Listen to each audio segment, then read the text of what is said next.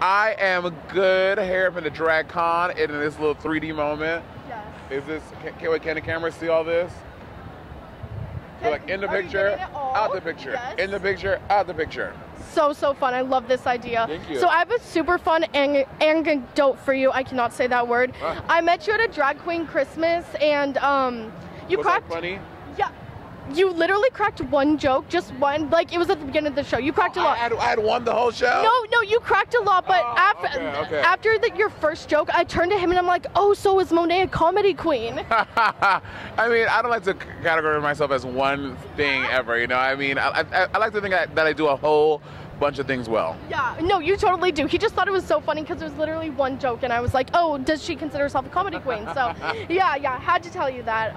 So how's your DragCon been? It's almost over. I know, this is the last day. DragCon's been a whole lot of fun. I always think DragCon's fun. I'm not one of those girls who's like, DragCon. It feels like a lot of work, but I literally just show up because Patty does like literally 90% of it. I literally just show up and then I'm like, oh, this is exhausting. Meanwhile, he literally did everything. Yeah, he's the best. He's so adorable too. I'm like obsessed with you. And so I think what's fascinating about DragCon, or drag in general, it's very mainstream now. We're immersed in pop culture. With that, there comes a new responsibility because you have kids coming up to your booth. But drag queens traditionally are known for being more risque, maybe cracking a lot of like sexual jokes, having that humor. How do you find the balance between being a typical drag queen, like with all your amazing jokes at Drag Queen Christmas, with also catering to this younger crowd?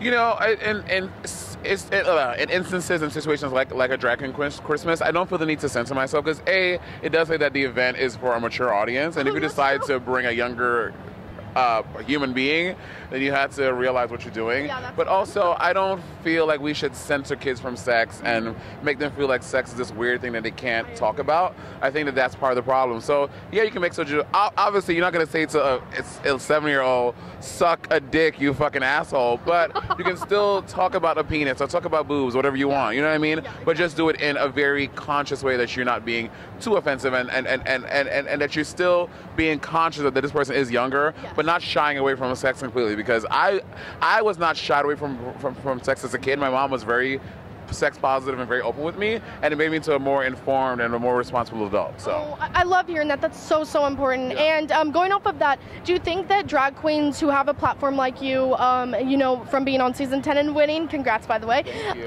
have an obligation or responsibility to be like a spokesperson to the younger crowd, or is that like too much pressure? No, I think that when it comes to being advocates and those types of things, I think that we have to realize not everyone needs to be a spokesperson or an advocate for their community. If you want to be, that's great. But just because someone is trans doesn't mean that they are a trans activist, and you know, and vice versa. So if you want to be, then great, you do that and you speak on the issues how you want to. But if you don't want to be, that's cool too. Not everyone has to be an advocate or an activist for their group or their community. Just like not every black person has to speak for black people. You know what I mean? Yep. It's just like if you want to, then great. But if you don't, that's great too. Yeah, I totally agree. And it's the new, like, there's a word for it. It's called tokenism, when you appoint one person to do that. Exactly. And that's way too much pressure. And it's also, I agree, it's not obligated. If you want to and you feel like that's your calling, great. But again, we expect so much out of all of y'all already with the sparkles. So exactly. This beautiful eyeshadow that I'm wearing by Lit Cosmetics. Oh, it is gorgeous. I'm obsessed with sparkles, clearly. So, well, thank you so much. I'm really glad we got to do this. Yeah. Do you want to do the easiest part of the interview and plug your social media? Yeah, please follow me on social media. No, I'm not Bob the Drag Queen. If you thought that, you might be a little racist. I'm Monet Exchange, at Monet Exchange on all social media platforms. And look out for my new talk show on BuildSeries.com.